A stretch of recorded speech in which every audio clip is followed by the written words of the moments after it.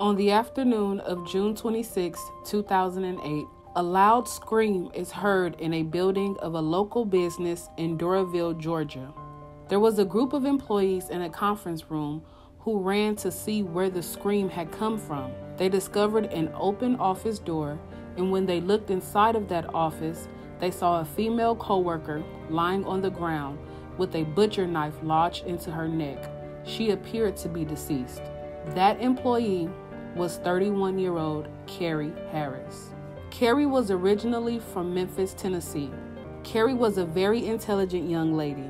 She graduated with honors from Kirby High School. She received a full academic scholarship to attend Alabama A&M University, where she received her bachelor's degree in food science. Kerri went on to complete her master's degree in business administration from Mercer University in Atlanta, Georgia. While pursuing her master's degree, she was also working as a quality control manager at a food processing lab called Cargill. In May 2006, when Kerri first started working at Cargill, she found her coworkers to be very friendly and welcoming. There was even a male coworker named Craig Armstead who baked her a cake as a welcoming gift. Kerri's personal life was also blossoming. She was currently in a relationship with a man named Max McCullough.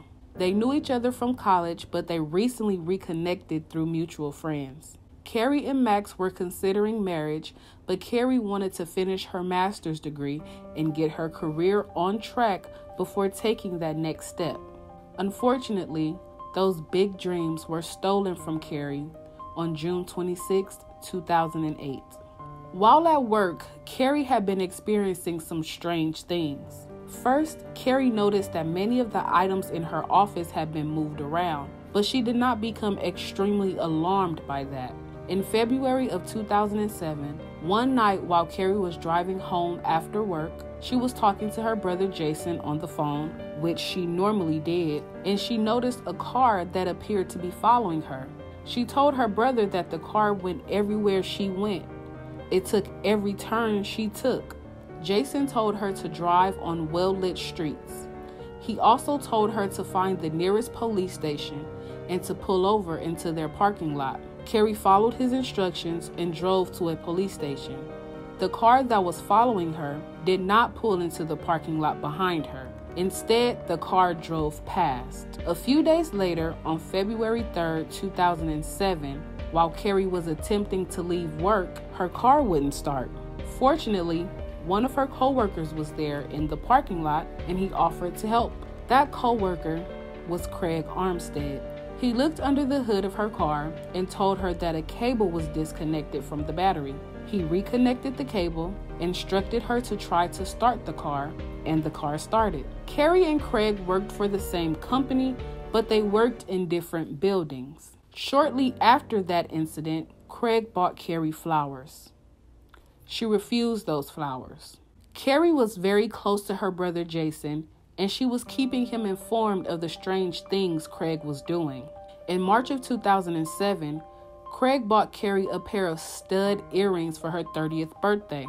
Kerri refused that gift, and she told Craig that she was not interested in dating someone from work. Kerri expressed to her brother that Craig seemed to always be around. She told Jason she felt that Craig was spying on her. In May 2007, Kerri went to the Human Resources Department and filed a complaint against Craig. Craig was given strict and direct instructions from HR. Craig was told that he cannot have any direct contact with Kerri. He was instructed to only contact Kerri through the company-provided email, and he was only able to contact her for work-related purposes. A few days after Kerri filed her complaint, a coworker invited her out for drinks. Kerri had previously expressed to this coworker the strange behavior Craig was displaying. Kerri's coworker told her that she did some research on Craig and found out some really scary information. She told Kerri that Craig had committed a murder years ago in New Jersey. Sadly, that information was very true. In 1992, Craig pled guilty to manslaughter by reason of legal insanity for beating his ex-girlfriend to death with a hammer after she broke up with him. One night in December 1990, Craig followed his ex-girlfriend, who was named Paula May, home from work and attacked her. He then attempted to conceal her body in a shallow grave. He was sentenced to 10 years in prison, but he only served 5 years. Then, in 1999, after he was released and had moved to Georgia, he was convicted of a felony peeping Tom charge. He was sentenced to 1 year in prison, but he only served 3 months. Kerri did not tell her brother Jason about the horrible things her co-worker told her about Craig.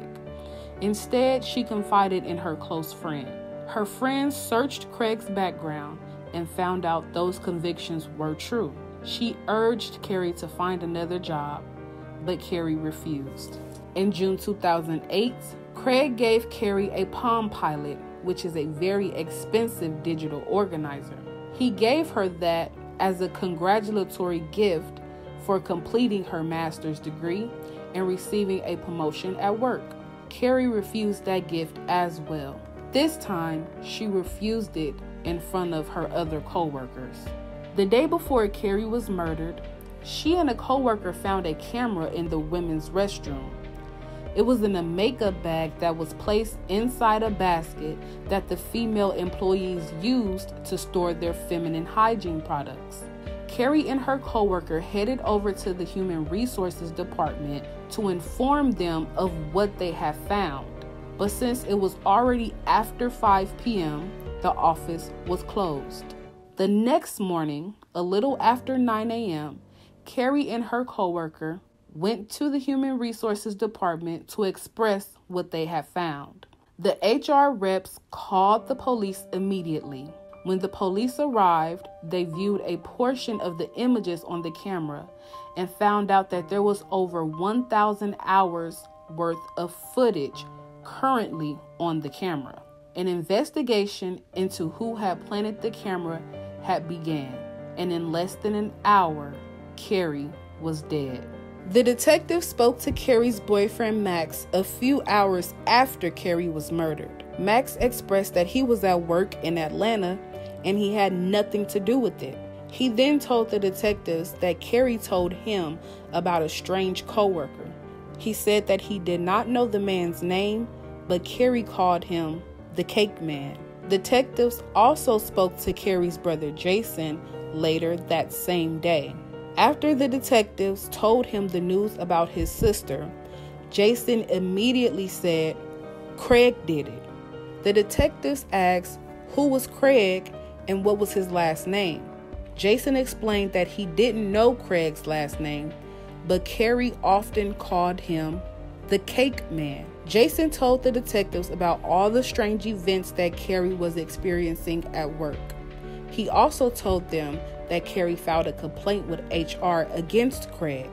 The next day, the detectives went to Kerri's job and spoke with HR. HR informed them of who Craig was and the complaints Kerri made against him. The detectives also requested to see the video surveillance from the day of the murder. They were hoping to retrace Kerri's steps. Fortunately, the surveillance footage gave them a good clue as to who could have committed the crime.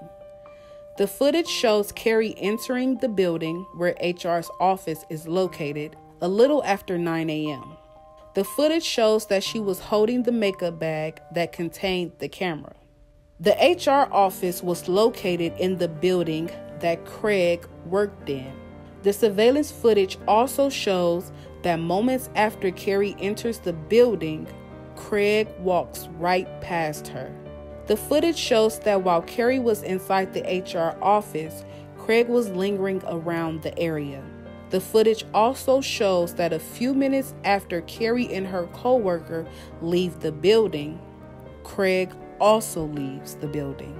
The surveillance footage from Kerri's building shows Craig walking into a break room, and moments later, he exits the break room with a knife in his hand. After viewing the footage and speaking with HR about the complaints Kerri filed, the detectives concluded that there was more than enough evidence to justify an arrest warrant. The following day, detectives went back to Cargill to pick up Craig, but they found out that Craig did not come to work that morning. There was a "be on the lookout" notice sent to all the local police officers for Craig and his registered vehicle. Shortly after the notice was sent out, Craig was arrested about a mile away from his job. Back at the police station, Craig immediately confessed to killing his boss, who he said was a man named Bill. The detectives reached out to Bill and found out that Bill was unharmed and completely fine. The detectives continued to question him without specifically saying anything about Kerri. Craig was asked, did he kill anyone else? And he spoke about what he did in New Jersey. Craig told the detectives that he's tried everything to control his violent urges. He said the only things that kept him from hurting others was baking cakes and spying on people. Craig explained to the detectives that he placed a camera in the ladies' restroom at his job in the mornings, and he would come get the camera every evening before he left work. Craig told the detectives that he killed Bill because Bill was mean and he constantly teased him about a female coworker. The detectives decided to inform Craig that Kerri was the person who was dead. Craig became very distraught after the detectives informed him that Kerri was dead. Craig did not completely take responsibility for the crime. Instead, he said Frank did it. He explained to the detectives that Frank was a person who lived inside of him. At that time, Craig was then charged with the murder of Kerri Harris. On August 16, 2008, the trial began and Craig entered an insanity plea. Craig's lawyer argued that Craig suffered from intermittent psychosis, and at that time, he believed that Kerri was a bad person and she had to be eliminated. After the trial was over and the jury deliberated, they chose to reject Craig's insanity defense. Craig was convicted of murder, aggravated assault, possession of a weapon during the commission of a crime, and 18 different counts of unlawful eavesdropping and surveillance. Craig was sentenced to life in prison with an additional 60 years. Kerri's family sued the company Cargill for damages. The claim was settled out of court for an undisclosed amount.